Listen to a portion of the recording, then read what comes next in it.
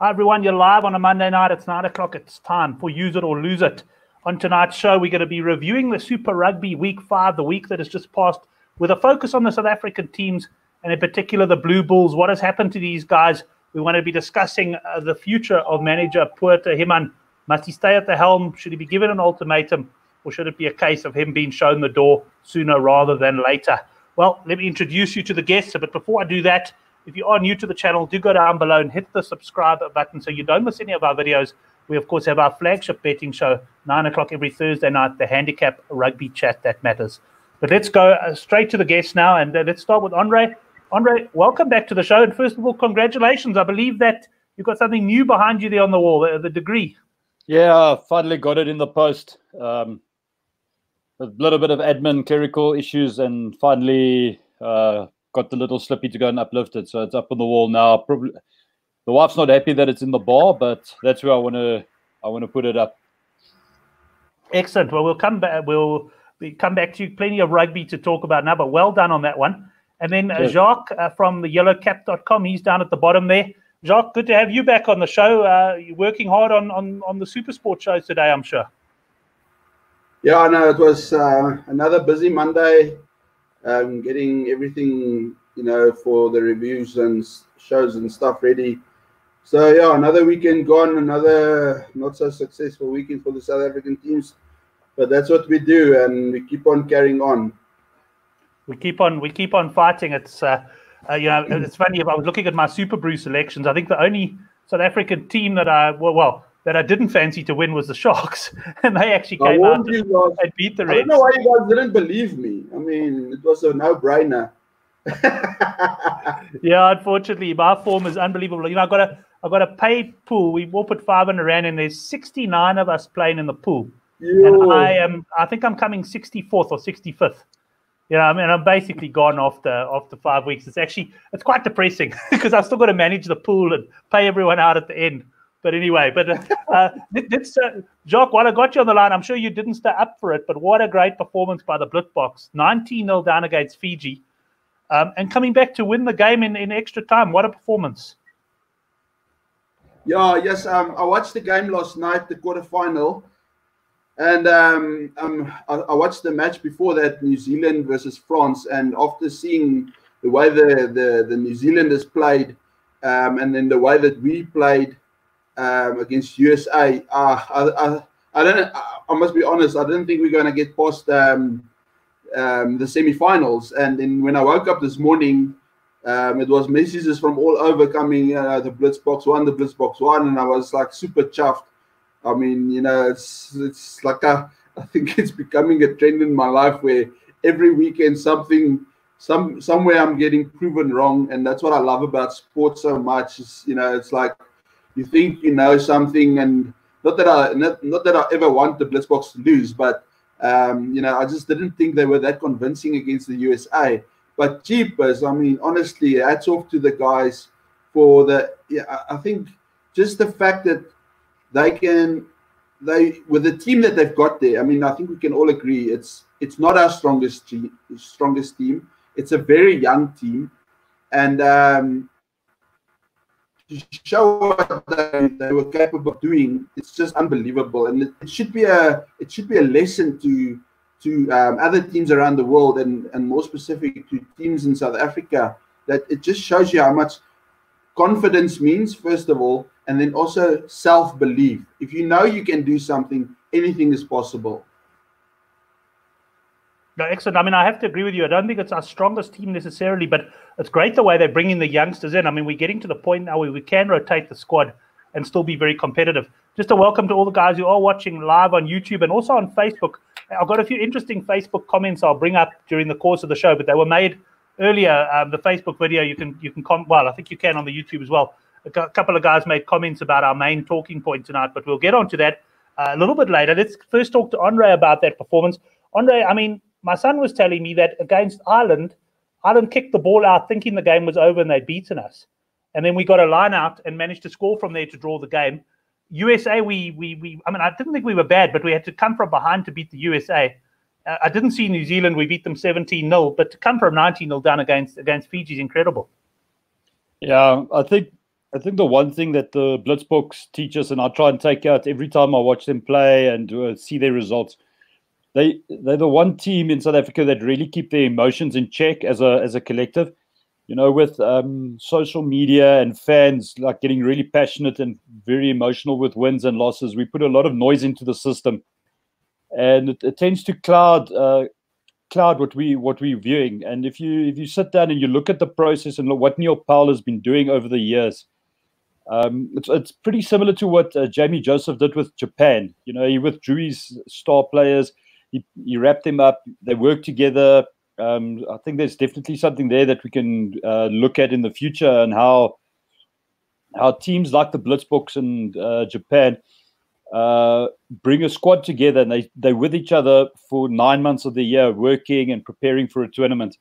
Another thing that impresses me about the Blitzboks is the ability to recognize that what we're currently doing isn't good enough. We need to improve, and they will do it in the game. They'll make those decisions. They'll say, okay, I'm not sharp. I lost that battle. Stand up. Okay, take a deep breath. Calm down. Okay, my next battle, I'm going to win it, and then they go from there. And it's those little things that when the brandy's flowing and we've got a couple of beers and we're watching with emotion, we tend to miss those little nuances that the pro players have. And I think a lot of teams, and the Bulls, in particular, can maybe take a lesson out of what the Blitzboks have put up for us in the last 2-3 years.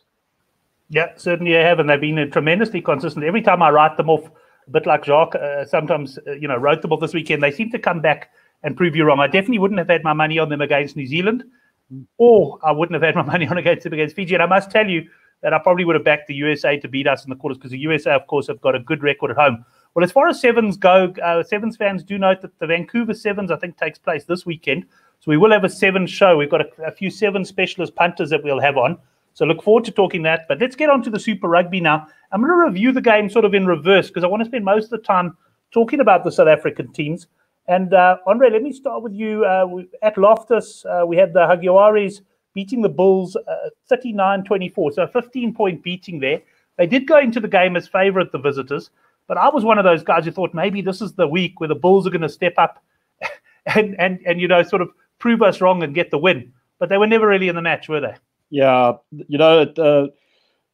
on early Friday morning, I put out a tweet and I said I'm calling all South African wins except the Bulls. And yes, after the Lions went down and then the Stormers went down, that tweet really aged badly.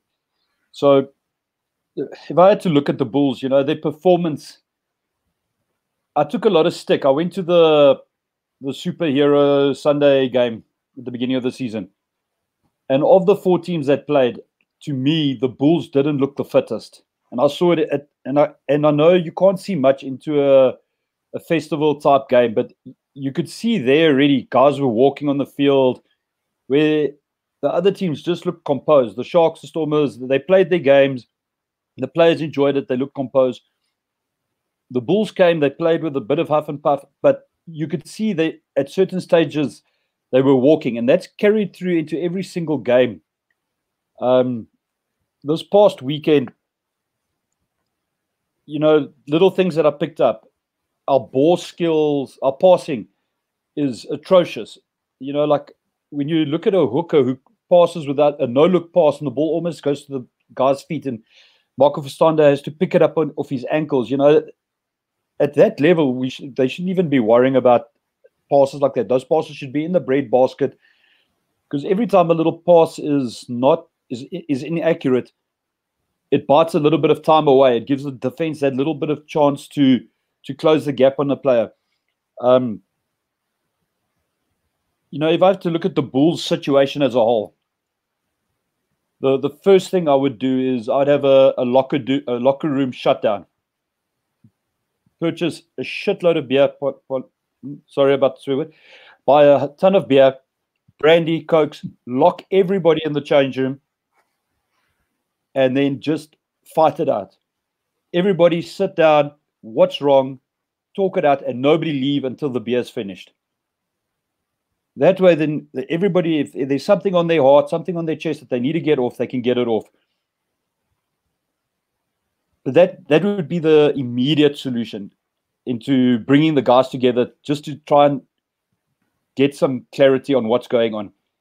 But on the bigger view of everything, the players need to start taking responsibility. If I have to see Jandre Rudolph give away another stupid penalty, it's the frustration when you on attack and he comes in from the side, or you're defending very well and then he sticks his hand in where it's not doesn't belong. After 3 games, you would have expected he would have learned that lesson. But that's just an example. In general, they need to take responsibility. They work off the ball, getting back into position, supporting each other, being in the right place at the right time, that kind of stuff. The next thing, they need to support each other. And that comes from the president to the coach, from the coach to the players. So with this idea that I've been thinking about, it needs to be a 2-pronged approach. For now, for the rest of the season, Pote and the guys must be backed 100%. You guys, they need to know that on Monday they can come to practice. They've got the support of the committee and they've got the support of the players around them to do their job. But the second part is we need to look long-term now, and getting rid of Pote now is just going to create more unhappiness at this stage of the season. They should be in the news today. They were talking about they're looking at bringing Jesse Creel back. They're talking about Marcel Coetzee, so I'm assuming he's coming off his contract with Ulster. So if those newspaper reports are to be believed, they're already looking at 2021 and saying, okay, this year it is what it is, but Pote, you've got the full support. If there's something you need, we'll give it to you. Same for the players. But the second part is they need to get a coach that can strategically and tactically think on his feet, match to match, day by day, and in the game. So that's where I am at the moment with the Bulls. When I look at it, their option taking, their communication, all needs work, and that's basics that should have been sorted out before the season started. Excellent. I can hear the passion in your voice there, Andre. I'm going to come in with Jacques now. And guys, I do want to discuss Pote in a bit more detail. I did headline the show that we would talk about Pote, and I've got a Twitter poll that we ran there, and it's quite interesting. I could see, Andre, where you sit on this. But Jacques, yourself, that Bulls performance, I know you're a big fan, but it must have been a disappointing pill to swallow, or did you expect the loss? I think last week when you guys asked for predictions, I said, yeah, I wasn't even keen to do a prediction because I didn't see anything good coming of it. And so in a way, I think I did expect it. But as I also said, I'm always hoping for the Bulls to do well. And for the last 4 weeks, I've been, or 3 weeks, first 3 games that they played, I really felt that they were in all of those games. And then I don't know what happened on Saturday. It was just not great. I think Andre said a lot of stuff that I agree with at the moment. And for me at the moment, I think the thing that really got me going, and you probably saw it yesterday, was, making an announcement about Dwayne Vermeulen coming to the Bulls after 11 o'clock on a Saturday night. I don't have a problem with Dwayne coming to the Bulls. Please come, but come now. Don't tell me a story about something that's happening next year, that's got no relevance to the current season. All it's telling me is you're finding ways of distraction, trying to divert what's going on at the moment, diverting things from the team, diverting things from Pote. Pote is under immense pressure at the moment. And to be quite honest, as Andre just said now, firing him is not the solution. In all honesty, I don't think firing is an option. If anything, he should rather leave at his own accord, because at the end of the day, he is ultimately responsible for what the team does. But I also do agree with Andre in saying that the players and the team need to start taking responsibility. I saw again this weekend Morné Steyn getting frustrated. This is a guy that knows how to win Super Rugby.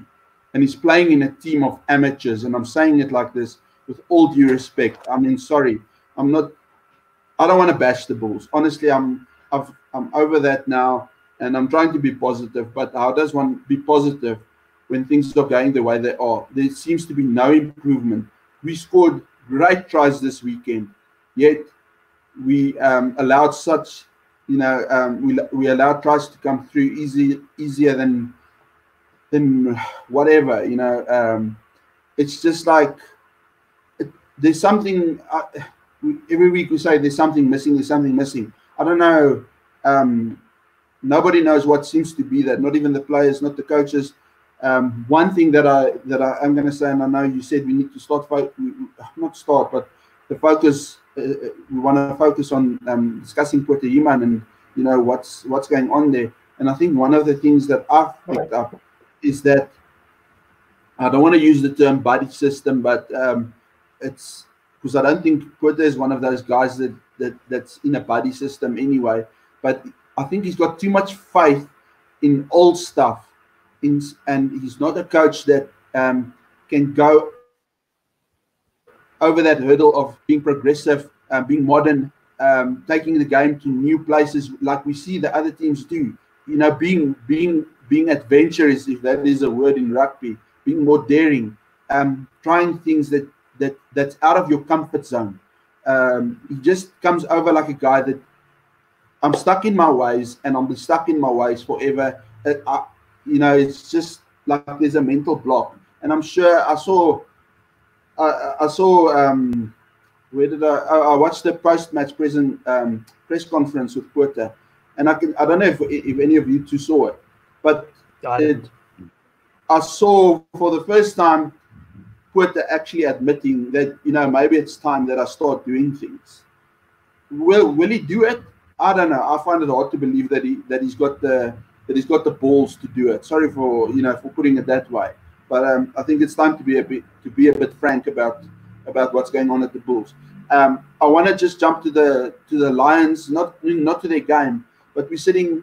I've got a lot of Lions friends, and I've got so many messages today saying, "Oh, yes, what's going on with her team?" And then all of them end the message, end off saying, "But don't worry, our team is. It looks like your team and our team. We're fighting for the wooden spoon." And I'm like, guys, honestly, the way you guys are playing is far better than what we are playing at the moment. At least you guys look like you want to go somewhere. At least you guys look hungry. There's a big difference between the Lions and the Bulls at this stage of the game. And even though we somehow in the same spot, or place in the existence of the unions, both young teams and stuff like that. But yet they look like they want to do something. And I'm actually running out of words, but there's so much that we can talk about. Maybe Andre must take over a little bit. Well, I'll just bring up the poll again. So let's just put on Twitter. So the one option was sacked immediately, 38%, given an ultimatum. In other words, listen, you've got 4 more games or whatever, and you've got to get it right. And then there was the 25% given the full board's backing, which I guess is where Andre was coming from. And I think what you're saying now as well, although I think both of you also saying, give him the backing now, but he may not be the answer for the future, but probably sacking him is not.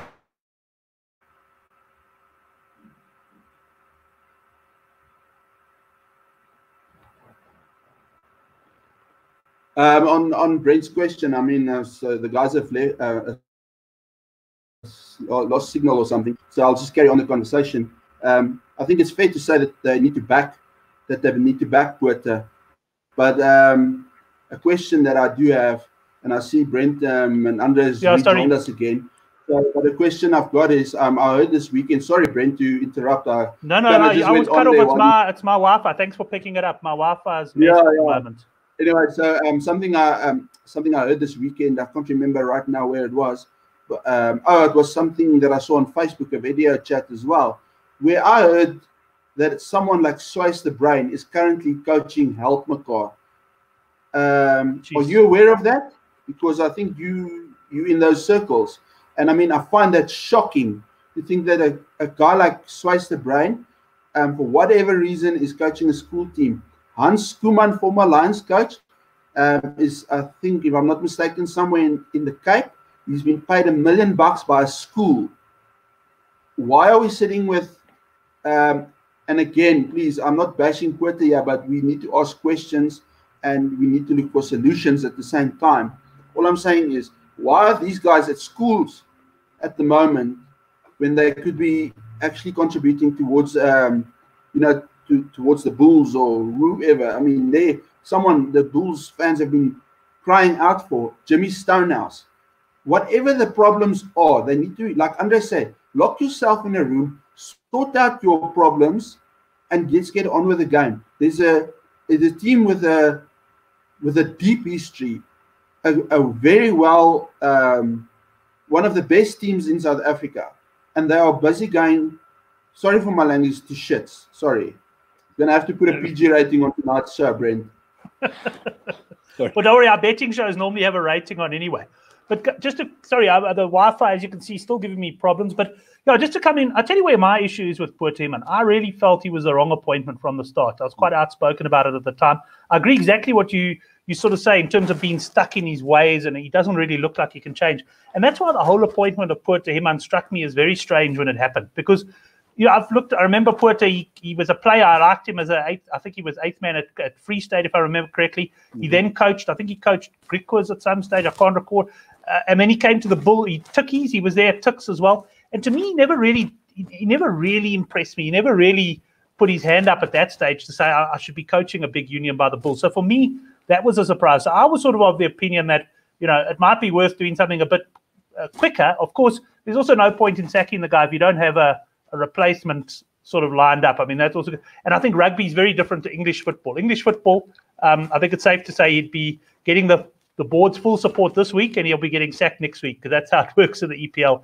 Rugby is different, but I think the point being that it does seem we all seem to agree that probably he's not the long-term answer to the problem. And just a couple of the boys on Facebook did say that, they'd be quite happy for him to move on now. But Andre, any further comments on this from your side? Yeah.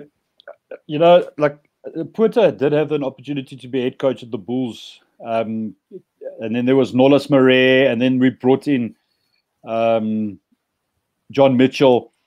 And it was when John Mitchell left that, and then at the same time that Zander Janssen van Rensburg issue with the contracting and stuff. So there was a whole bunch of behind-the-scenes administrative issue regarding the recruitment of players and appointment of coaches.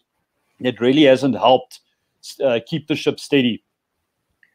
And I think Pote at that stage had been in the system the longest of all the current coaches, and they gave him the opportunity to take over. And when I look at the stuff that he wants to do and he wants to achieve, and if you look at where he's come from, and he had reasonable success at the lower levels. I kind of see Pote Human almost like the South African version of the Stuart Lancaster. He's got the ability and he's got the knowledge to work with youngsters and to mold players into good players. I don't think he hasn't got the knowledge and the ability to lead a team at the highest level. And I think that we must need to be able to differentiate between the two. As an individual coach, maybe working on key aspects, maybe as a forwards coach, I think that's where his niche would actually be. But he was the unlucky one in the Bulls Union that landed the job when John Mitchell left. So I think for us to be extremely harsh, and we must be, because he accepted the job. Same with Alistair Coetzee. Alistair Coetzee took the job. You've got to take a responsibility that comes with it, and I think at this moment in time, he, as unlucky as he was the one to get it. It's a dream job for any coach to take a franchise side. You need to know when you've bitten off more than you can chew, and if the board say, Pote, you've got it until the end of the season, you give it guns now. We want you to bring through the youngsters, give them as much game time as possible. The seniors we've brought in, they're on your bench. Do a bit of a money ball effect there, where the manager tells the coach who he will play. I think then that's what the Bulls literally need to do. And in between now and the end of the season, they really need to go and get a coach. Somebody mentioned to me that Deon Davids could have still been part of the Springbok setup, but he probably would have been a great coach to take over at the Bulls. And I know a lot of people have got opinions about that, but when you can play an exciting, competitive brand of rugby with nothing, I think you deserve a chance with a union that's got plenty of money, plenty of quality players, or I use that word loosely, but if you've got players and you've got equipment, and you've got a state-of-the-art gym, and you've got the backing of the board, I would have loved to have seen what Deon Davids could have done at the Bulls, but it is what it is. So they are going to have to maybe go down a different option, a different route. Right, Jock, anything else to add? Anybody you would have lined up for that job before we move on to the Stormers game? Yeah, I just wanna end off this part by just saying one or two things. Firstly, I want to just mention, and I think Andre started touching on it. We've got the players. There's no doubt. I think the players in this team. If you look at Roscoe, Cornell, Mornay, you can go through the team. We've got the players to do the business, but they need someone that can convince them or take them to that place where they can do it. I just want to also mention that Pote Human was actually the forwards coach of the 2007 Bulls team that won Super Rugby. So if I look at all these things, and I hear what Andre just said now, and I agree 100% with him there, it pretty much boils down to me that Pote is probably a great assistant coach, forwards coach, come whatever, but I don't think he's a head coach. Unfortunately, that's the way the cookie's crumbling for me. Who to replace him with? Yes, I mean, I think I was one of the guys that was like, there's no chance in hell that Deon Davids is coming to the Bulls. I mean, you know what? Things have been said. Water under the bridge. Everything's gone. We all speculate and think what we want to think. He has achieved a lot, like Andre just said, with nothing. So, in saying that the Bulls actually have the goods to do something, they just need someone that knows how to do it. Maybe he did deserve a shot. Maybe Rassie, I don't know, but I don't think they're going to fire Pote. So, are they going to stick with him till the end of the season? I actually heard a rumor today that he might, that he's leaving in August. So please don't quote me on that. I just heard it from someone else. I don't know what's the point of August, because that also doesn't make any sense whatsoever. But I think the Bulls have the goods. They just need to now start finding out how to use it. When they can do that, then maybe we'll start seeing something. But at this stage of the game, you know what? I think I'll obviously support my team, but I'm not going to put too much hope into getting much further up the log than what we are at the moment. Excellent. Just a reminder, you can visit Jock's website, theyellowcap.com, and Andre's blog, myrugbypost.com. And Andre, let's start with you then and move on to the question of what on earth happened to the Stormers. They played against the Blues. They were fairly firm favourites with the bookmakers, sort of 8-9 point favourites. But the Blues started off quickly. They broke down that Stormers defence quicker than anybody else has been able to certainly at Newlands. And in the end, they were just, they were untroubled. You expected the Stormers to come back in that second half, and the Blues played a pretty clever game and won convincingly in the end. And is this a sign that the Stormers are not all they're cracked up to be, or do we write this off as just a bad game? Stormers won the game in the change room before they went out. Yeah, they thought they had won, eh? Yeah. But I was just checking some of the information from the weekend's games, and they came out extremely slow. And if you come out extremely slow, you're going to shift 2 to 3 tries in 20 minutes, and that happened in 3 games this weekend. The Highlands Rebels, 3 tries in 21 minutes. Tars Lions, 3 tries in 17 minutes. And the Stormers is no different. 2 tries and with conversions in 21 minutes. So you're in the first quarter of the game, you're already 14 points behind. You're chasing the game already. And I think, if we have to just look at it superficially, I'd say this is one of those timely losses to remind you that you're not invincible. But when you go a little bit deeper, you notice 37 missed tackles, 73% line out. They only had 37% possession, 33% of the territory. This game they were on paper. When you look at the statistics afterwards, they were totally outplayed. And to rub some salt into the wound, they've also lost Peter Steph Toy now for 2 months. That's 3 of their star World Cup players that they've lost. Now, I'm not trying to predict a doom and gloom for them because I think they've got a better squad. But if you look at the Bulls they didn't lose any Springboks because the Springboks left before the season started. So they haven't even had injuries to key players. It's something that I haven't brought up yet. Sorry, I'm jumping back, but the Bulls, out of all the squads, don't have first choice Springboks in their setup. They might have 1 or 2 old Springboks or 1 or 2 players that have got a cap here or there. But compare that to the Sharks and the Stormers, they littered with starting World Cup Springboks, and those players have come into the season playing good rugby, making good decisions on the field, good tactical decisions. And in this game, the Stormers players, they got it wrong. And I think with John Dobson and their current setup, they will be able to sort it out going into the coming weeks. They've got a bye this week, so they will go home, lick their wounds, and then they're going to have a massive game against the Sharks in 2 weeks' time. Yeah, that's going to be an absolute monster, potential conference decider, certainly. Jacques, your opinion on the Stormers there? I mean, my concern on the Stormers, I must just tell you that they don't look like scoring enough, but their defense has always held up so true. But then you get these New Zealand sides that, and I know they convincingly beat the Hurricanes earlier in the competition, but I recall a few years ago, they had a very strong defense and they went into, I think it was like a quarterfinal against the Chiefs, and they got torn apart. And that seems to be the danger with the Stormers, that when they do get unpicked, they're not capable then of scoring the points themselves. That's what happened there. What did you make of the performance?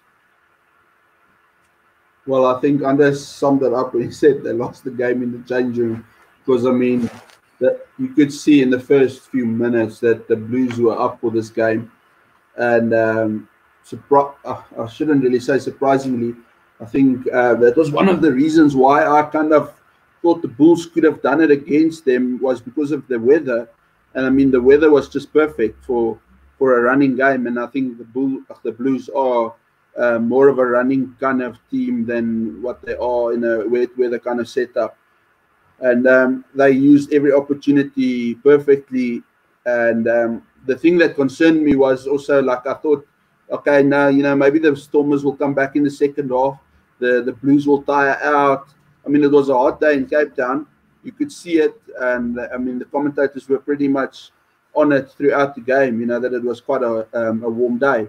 So I thought that the Blues would fade away. And for some or other reason, they just maintained whatever they were doing, and they did it well.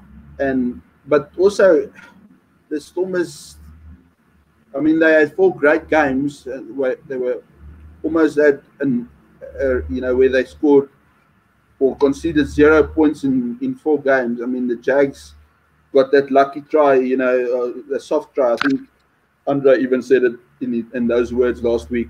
If it wasn't for that, they would have had 4 games in a row. Or no, I'm lying. Sorry, the Lions that score against them. Sorry, but I mean they just looked untouchable. And on Saturday there was nothing of that. The fact that you mentioned the defenses and stuff. Yes, I mean, at the end of the day, it's great. You can have as much defense as you want, but defense doesn't score you points. And I must say, on Saturday, if I go back to a week before when they played the Jags, and you look, which wasn't that convincing either, actually. I mean, they struggled to get. I think they only scored 2 tries in that match. I think it was 17-7. 17-7. Yeah, and it was only 2 tries. So where the weeks before, apart from the Bulls, which they also struggled a little bit, because I mean it was only 13-0. It wasn't a runaway game. But other than that, the Hurricanes they blew away. They scored tries out of from everywhere. But on Saturday they just didn't look like they had anything there. I don't know. Maybe the first 4 weeks has just been too great, and it's become a bit of a run of the mill kind of thing, and they got caught out on the day by a better team that was in the mood to play some rugby in good weather. But yeah, I think they've got to buy at the right time, and where I think teams having buys in the second week, it just buggers up everything.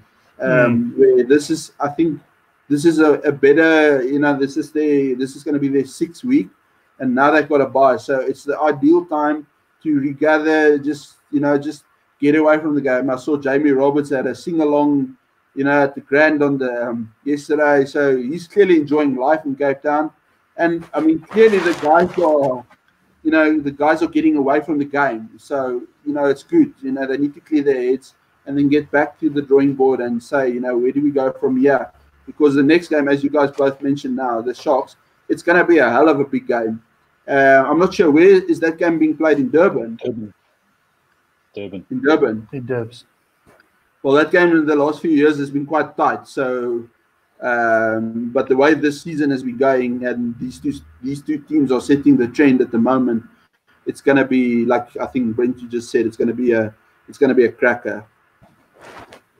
Yeah, Joe, that will be a belter. Let's hope conditions are good in Durban as well, but certainly expect a tight one there. I see Andrew just made the comment there. Willems is struggling. We did touch on that quite a bit last week. I was, we sort of, I think, had the general call of let's give him a run last week and that, but he does really seem to be battling. And the problem with that now is I think his confidence has been affected.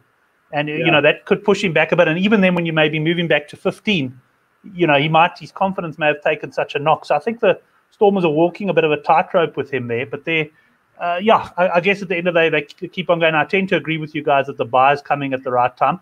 Anything else, guys, on the Stormers before we move on to the one South African success of the weekend? With Damian Willems, you've also got to look. He's got Trocki at 8, Herschel Yankees at 9, and those guys they've got a season of Super Rugby underneath them. They also actually still pretty new on the block, even though Herschel has played in the World Cup and he's played in the World Cup final.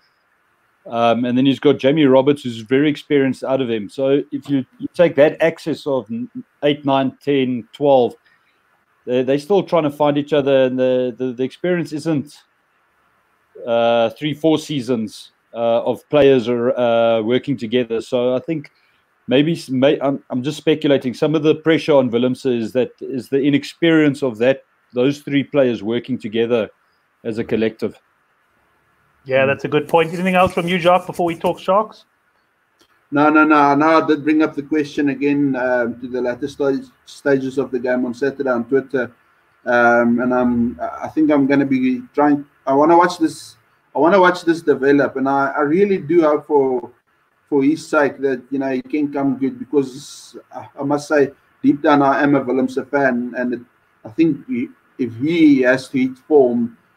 We haven't seen a fly-off like him in South Africa for a very long time. I actually don't know who we would compare him to, but let's just see what they're going to do and how they're going to get around it, because I hear you guys saying let's shift him back to 15, but at the cost of Dylan Lates. What has Dylan done wrong? Not that Dylan's been overly explosive as well. So, it's going to be interesting to see, and then obviously who will take over at 10. But anyway, let's wait and see what they do.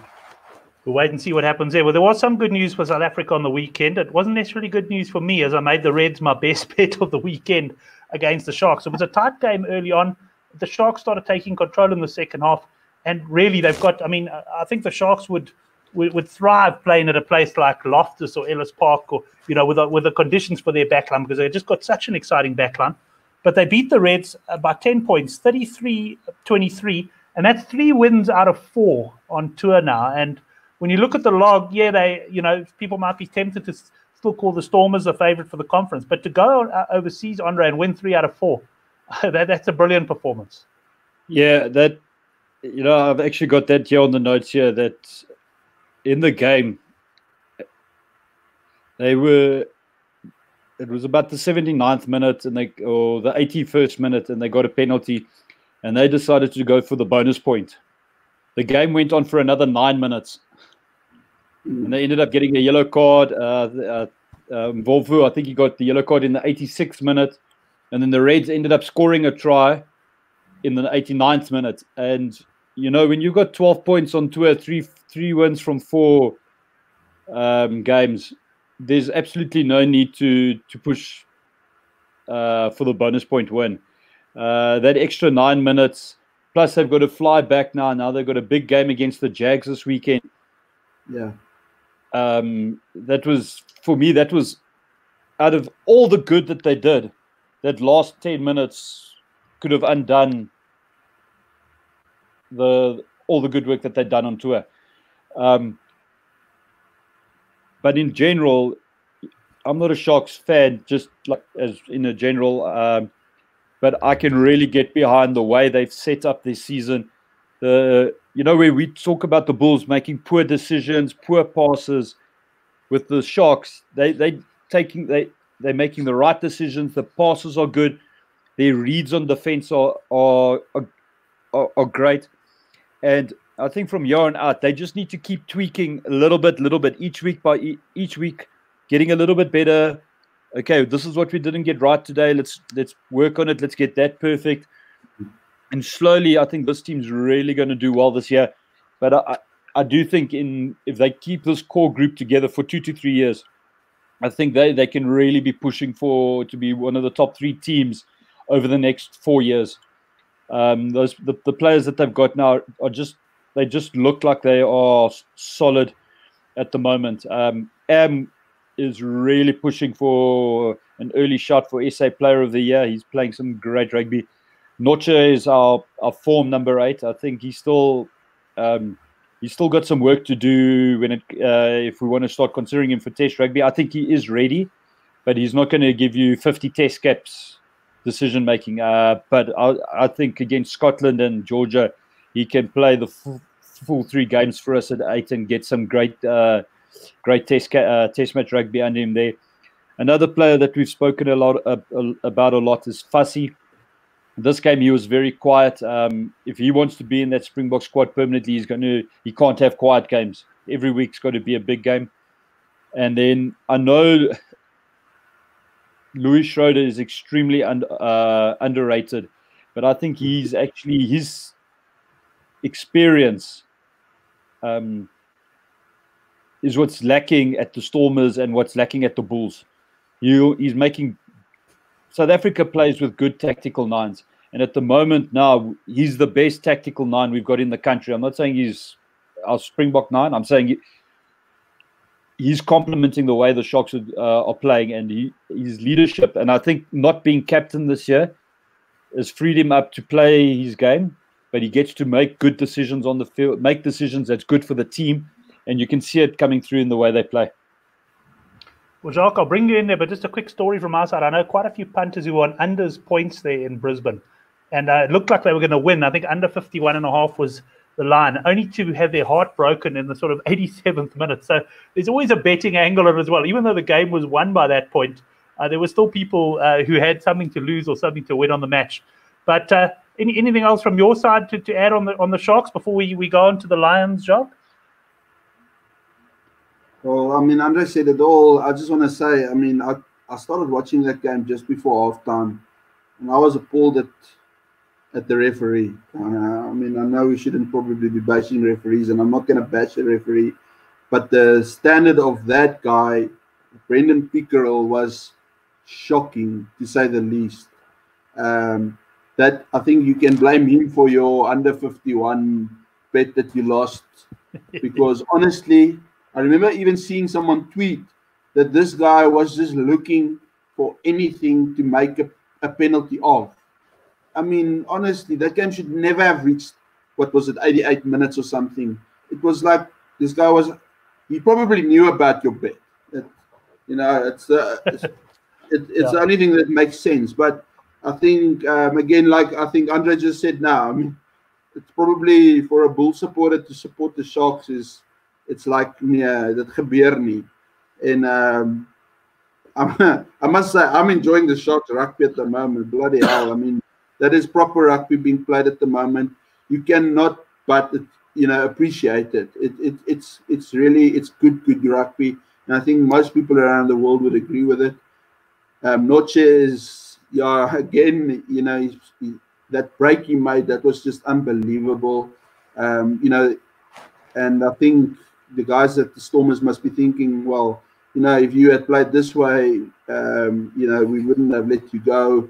But maybe that's what he needed. He just needed a breath of fresh air, and he's enjoying himself now at the rugby. I saw some post-match interviews with him where he was just saying they actually asked him, how come the players are so happy and stuff, and he just said, it's just they've just been embracing everything. They do everything together, even if they're going to have a cup of coffee.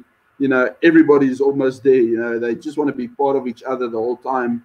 And it obviously says that the vibe in that team is unbelievable, and that's the way it should be. I mean, it's like I said in the beginning about the Sevens, it's all about confidence and self-belief. And if you're a happy team, you've got both of those things going for you. So it's going to be interesting now to see with the Sharks coming home, if they can continue that, because one thing that I've noticed is, for some weird reason, they struggle to play at home because of the humidity and stuff. At least the seasons are changing now, so I don't know how that's going to affect them. But if the Sharks wants to go all the way, they're going to have to keep up doing what they're doing now. Yeah, that's going to be the challenge when they get home. But at least they've laid a great foundation on tour there. And let's stay with you, Jacques, to talk about the Lions game. The Lions playing against the Waratahs. The Waratahs did start favourites for this one, but there was plenty of guys who thought the Lions could win. And if I stand to be corrected, I think the Super Brew spread, which is generally weighted towards South African sides because most players are from South Africa, but there was a lot of people who fancied that the Lions could beat what had been a pretty ordinary Waratahs side. At the end of the day, though, the Waratahs were too good for them, and it put the Lions really into all sorts of trouble, because this was one of the games they would have expected perhaps to win on tour. Yeah, I must say, I also thought that if there was a game that the Lions could maybe do something, it was this game. And the Waratahs, I think they just came out the blocks racing, and the Lions just never looked like they had any answers in that regard. Although there were a few, you could see it's funny how tonight the whole time we're referring back to the Bulls, when we're comparing stuff, and again, it's just like you could see there's, when they're doing something, there's intent, and they're trying. It's not just going through the motions and playing rugby and trying to get another 80 minutes past, and just moving along and enjoying a tour. These guys are actually committed, and they're really trying. And there were also one or two dubious calls in there that could have been handled better. One that comes to mind is I think the yellow card on Swinton. I think it's Swinton. I don't think that was a yellow card. It probably should have been a red. I mean, that was full on in the face of Elton Yankees. Gardner was seeing things that the rest of us weren't seeing, and we were seeing things that he didn't see. So, and I mean, also the yellow card that the Lions got. I mean, they scored points against the Lions in that time that they lost the yellow card.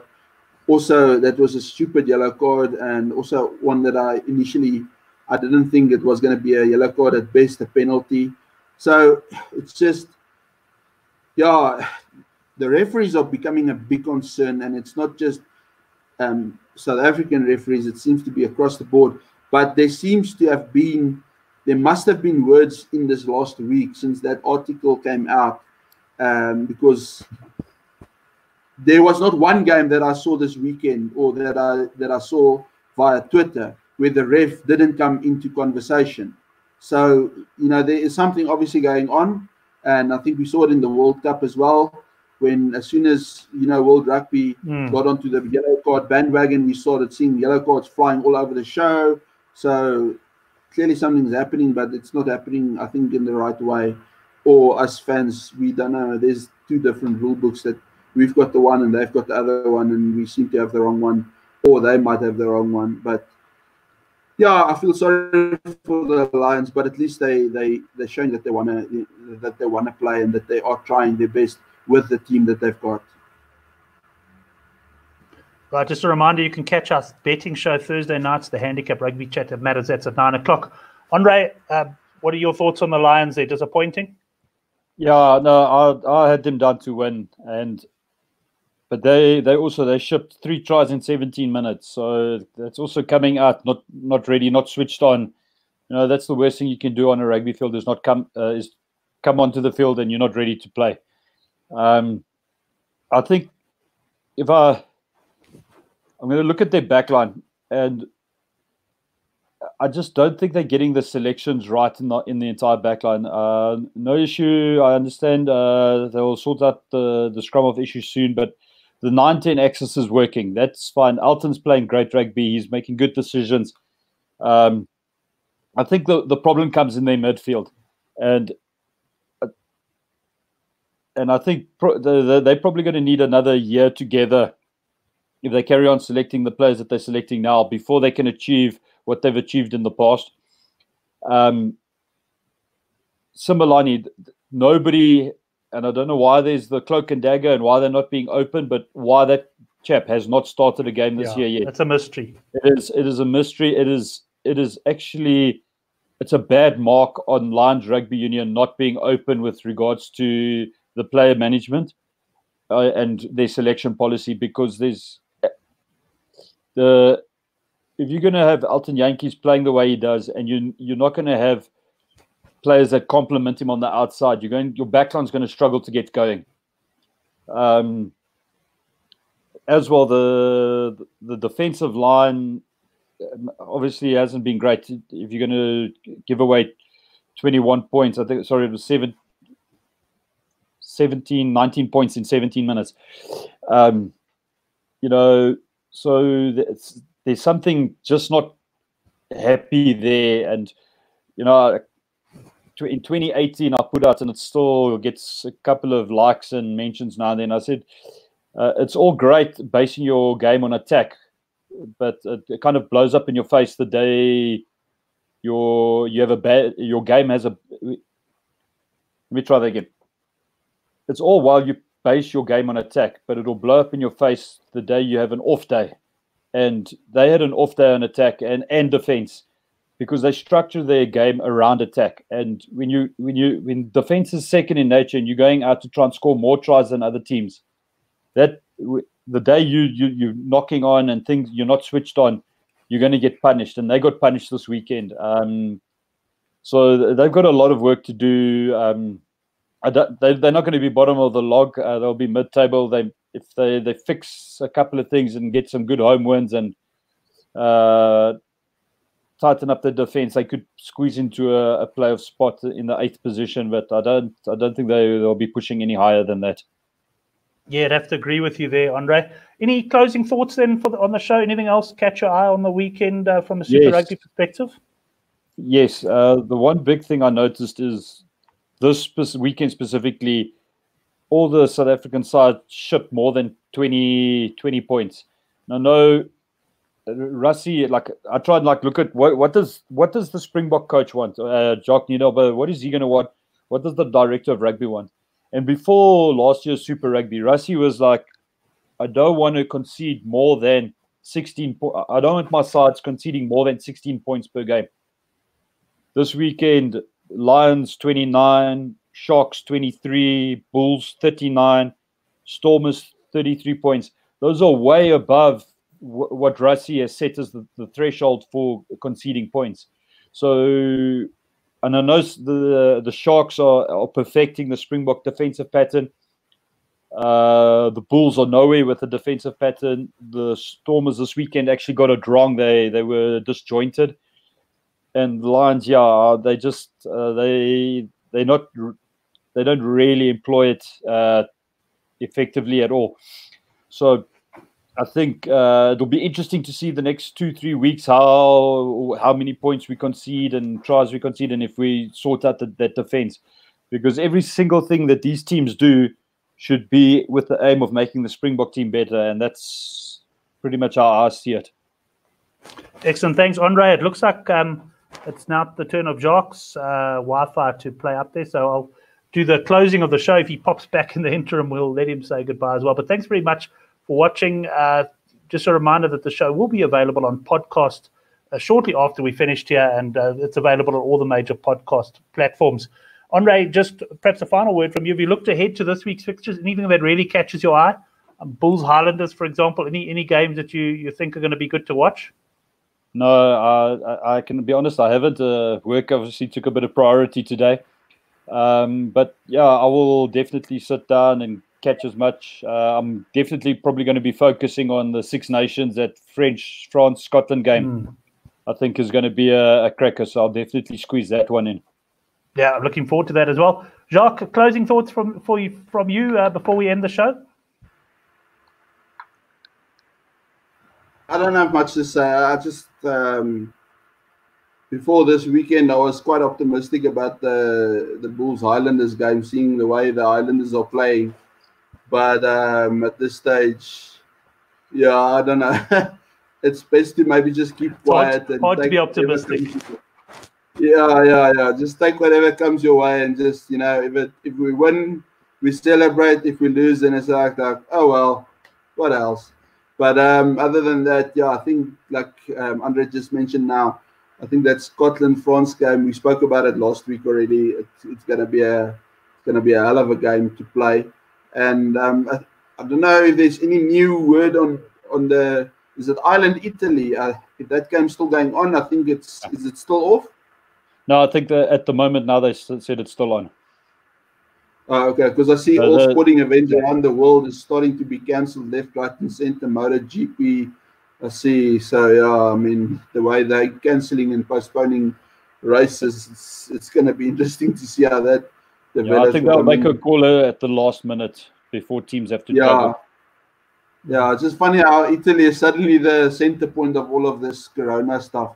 But yeah, Brent, to be honest with you, as a Bull supporter, I don't think one should get your hopes up too high. Take whatever comes our way, and if we win, we win.